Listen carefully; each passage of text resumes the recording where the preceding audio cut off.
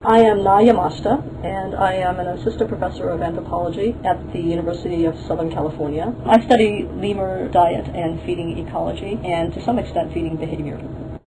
This is Hapley lemur sinus. This is a nice picture taken by Chia Tan. Hapley lemur sinus is one of the most endangered primates on the planet. We really don't have good current estimates of its population.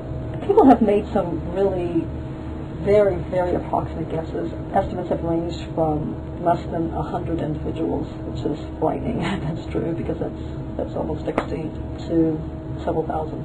But really, it's because it's so hard to find these animals that we don't really have a really good sense of how many there are. But within the area that we work in, which is called the Talapakali site of Wanamafan, Chia started following it in '96, I believe. I think at the beginning the group total was over 10 individuals, and now it's shrunk to about 5 individuals with no reproductive males, until one showed up recently.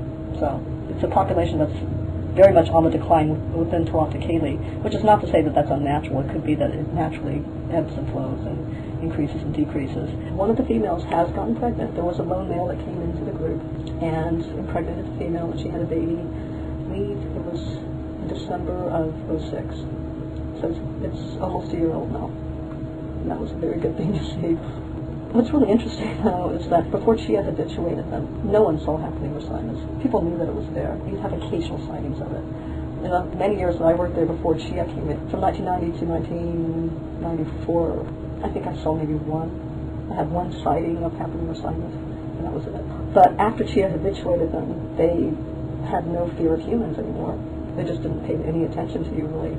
So now, literally, busloads of tourists will show up, and we'll go and look at these animals. And they would just sit there patiently eating their calm and really just ignoring everybody else. And they become major tourist attractions. You know, the bamboo lemurs are called the gentle lemurs. I don't know why, because I don't see them as particularly gentle or violent compared to any other lemurs. But I think it's because they're very quiet, and they kind of do their own thing. And they're not jumping around the forest like some of the other animals are, so you don't hear them. These next few pictures are just from video stills, and they just show how the Hapley lemur sinus strip this bamboo calm. What they do is they'll start a little strip with their canines to just kind of gouge a little hole in it, and then they'll just strip it down, which is what they're doing in these next few pictures. They're stripping it down all the way to what's called the internode of the bamboo calm. You know, the trunk of the bamboo is called a calm. It has those little horizontal bits called internodes. So once they get to that internode, they have to cut them off, and that actually requires some work, I think, from them, because they have to just kind of rough it with their teeth. And obviously they're anchoring themselves. You can see from the placement of the hands that really they have to kind of anchor themselves like this in order to really gouge it out. So since I'm interested in the mechanical properties of the foods, you know, I have to see how they're actually processing this stuff. Okay, they're peeling it down, so I have to test it. So I test peel toughness. I test the cutting toughness across the horizontal fibers, which is important. And then they do something really interesting. I don't think you can see it in these pictures. They take that outer sheath and they peel it off, actually. They don't eat that part. And they're just eating that little woody part in between. And of course, you know, when we think of bamboo, we think of it as wood, because when we see it, it's very dry. When it's fresh, it's still quite woody, but it's kind of a very porous, light wood. And it's pretty juicy, actually. It has a lot of juice in it. What they do is they will bite off pieces of it, will swallow it just cold like that.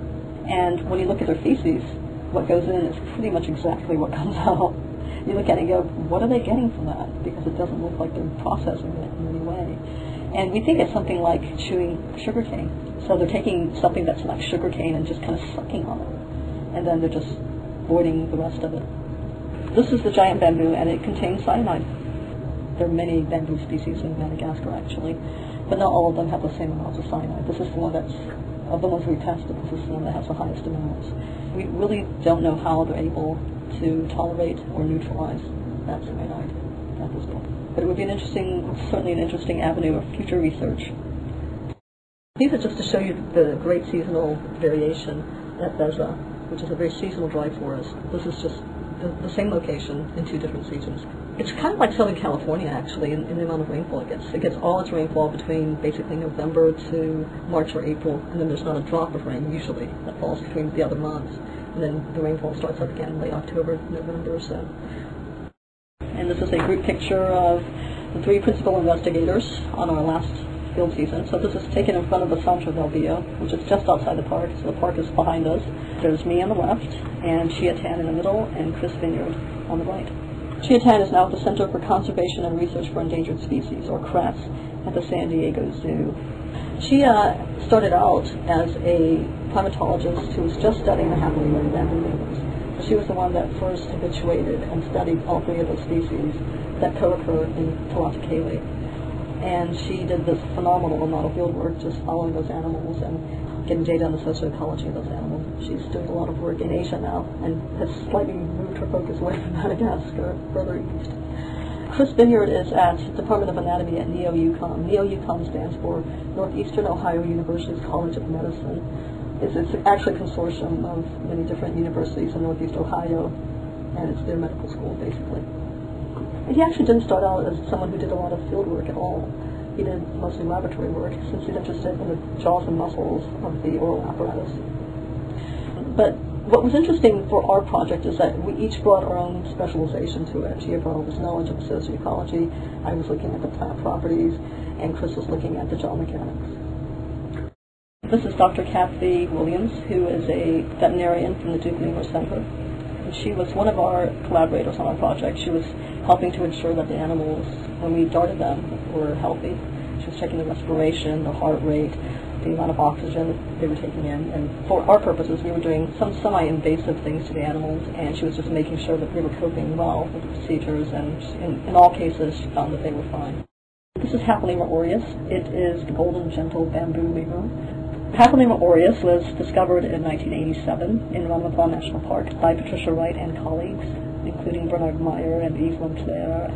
Patricia Wright actually went to Madagascar to look for another species called Lemur sinus, which had not been seen or reported on in the past few decades. And ironically, this is actually one of the easier species to see nowadays. It's actually quite abundant in the forest, and it's somewhat of a mystery that it eluded discovery for so long. But of course, the local people knew about it.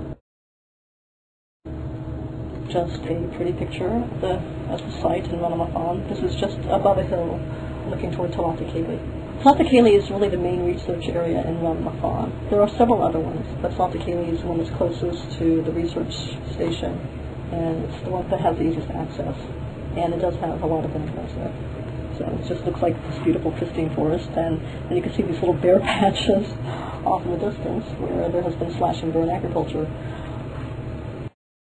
This is the same area, more or less, but as we often see it, it's shrouded in mist and vapor because it rains a lot. It's a rainforest, and it rains a lot. I think this was taken paradoxically during what we call the dry season. And I say dry season in quotation marks because it rains a lot in the dry season. But what happens is that when you compare the wet season amounts versus the dry season amounts, the wet season has absolutely more rain, but it falls torrentially. So it's almost like clockwork. It rains at certain times of the day, and then it's dry for the rest of the day and very sunny. And, things dry out during those intervals. In the dry season, it just rains continuously. So it's just steady drizzle all the time. Nothing ever dries. Everything gets completely moldy.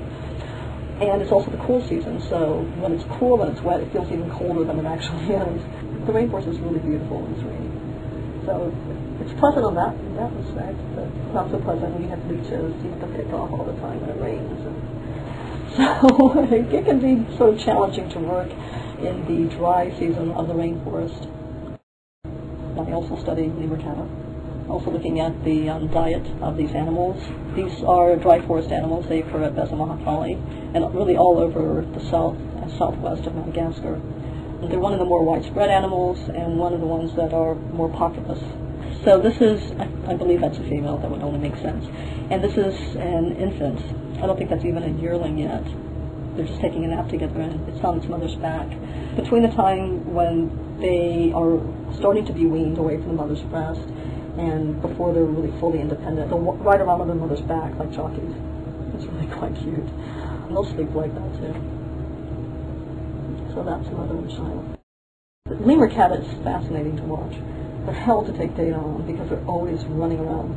So when you're doing focal animal follows, where you're just looking at one individual and trying to follow it, when it's moving around all the time, it's really difficult to take data on it. But they're just a lot of fun to watch.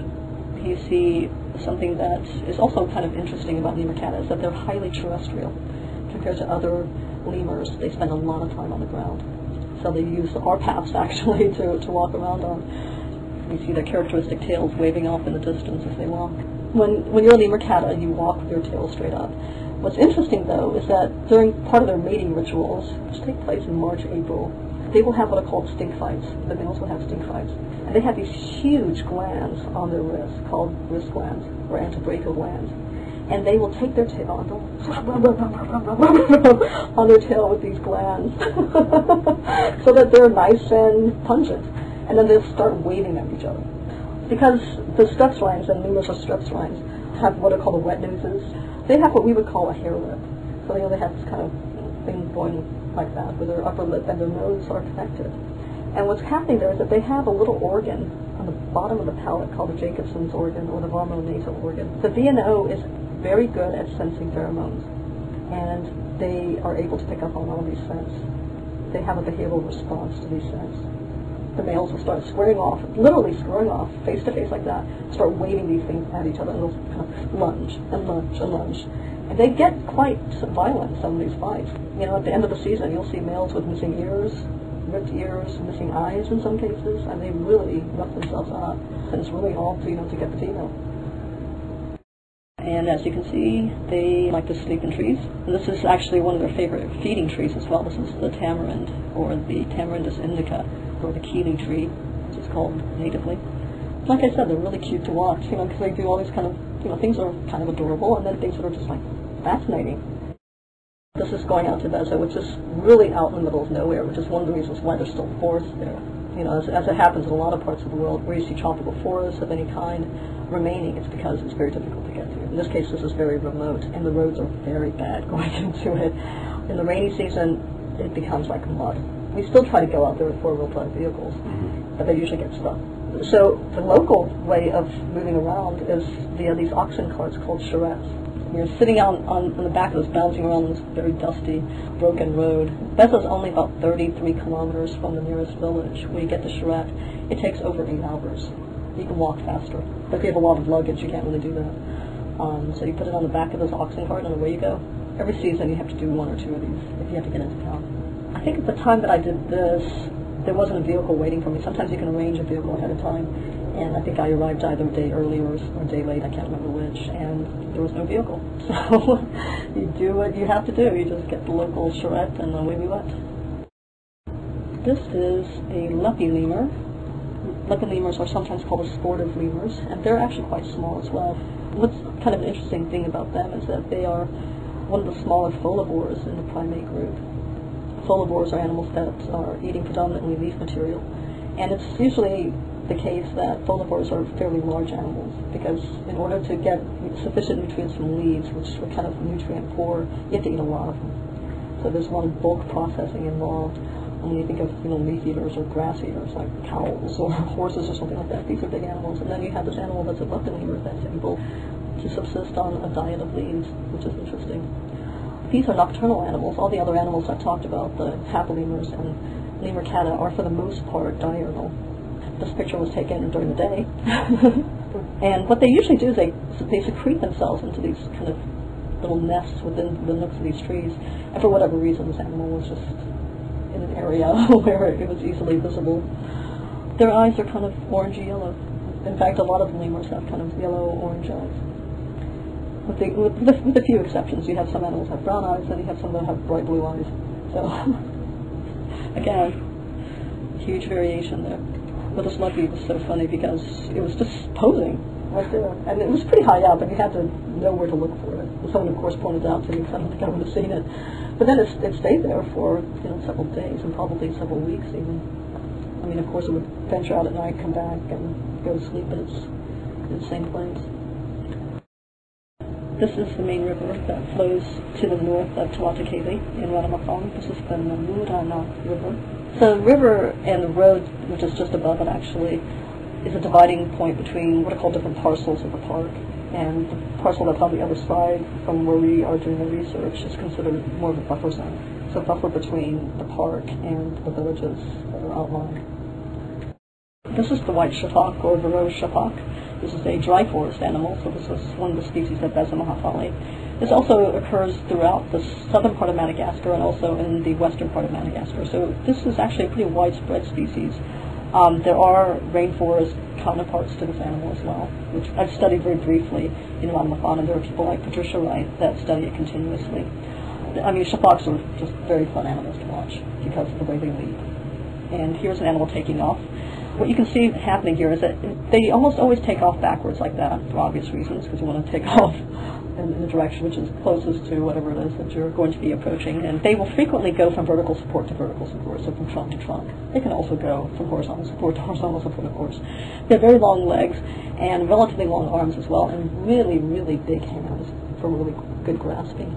What's interesting here is that the support that it's going toward is off the screen, and it's probably a good 3 or 4 meters across, which is, for us, would be a huge leap. For them, it's nothing.